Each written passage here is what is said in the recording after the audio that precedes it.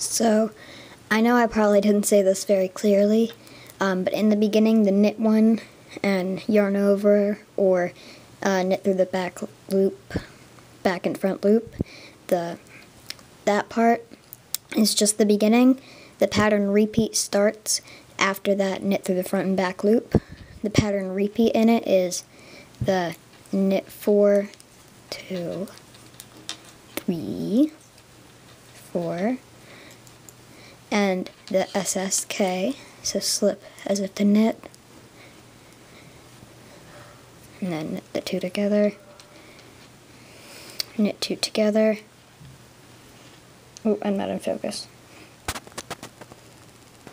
Yeah, that's much better. Oh no. Don't fall over, camera. And then knit 2 together, and then the knit 4,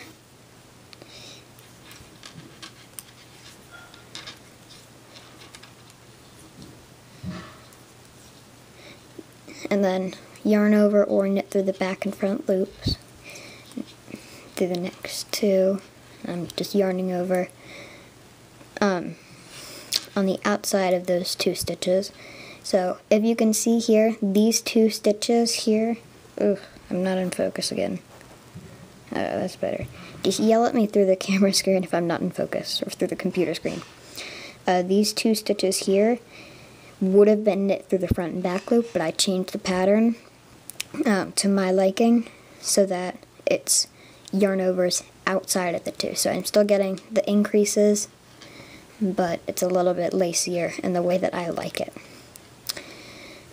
So you probably have the pattern by now, and if not, again, the written portion in the description. I've said that like 6 times. I need to stop talking.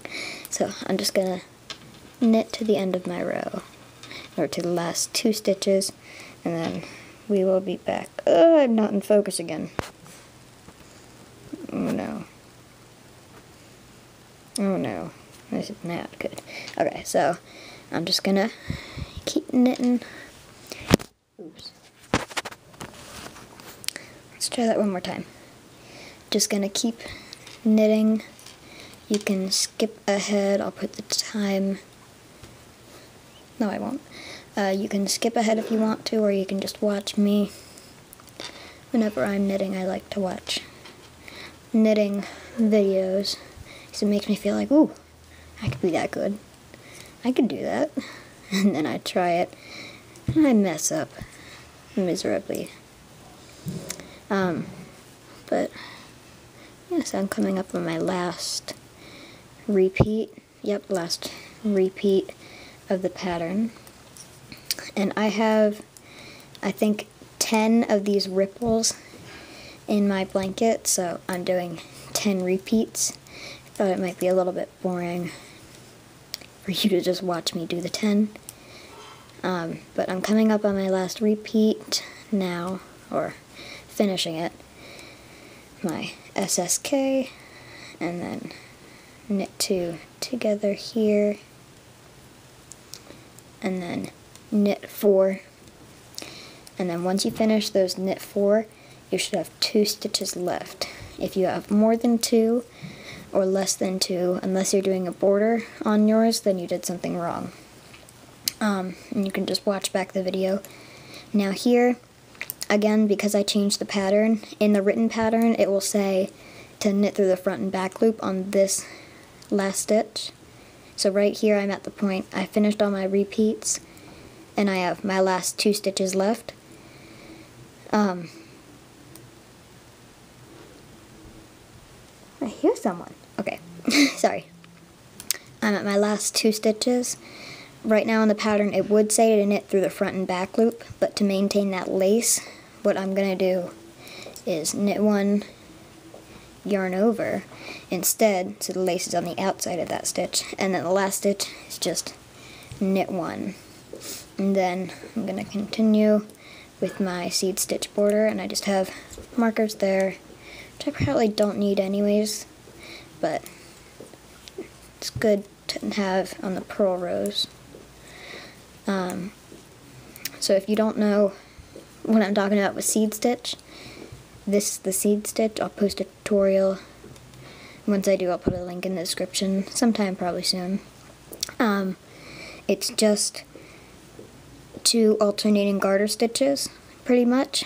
So the first stitch here is the knit garter stitch, and the second one is the purl garter stitch, which means you just purl every row, and you just alternate with the stitches, and it gets a very textured, bumpy effect.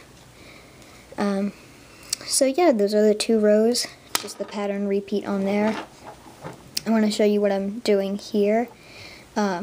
In this blanket, I'm going to try and post monthly-ish, those are my quotation marks, because I'm probably going to forget at some point, monthly updates on how far I am in this. I'm going to keep trying. This is the first blanket I've ever knit. What I'm doing is 12 rows in one color, then I'll switch to my next color.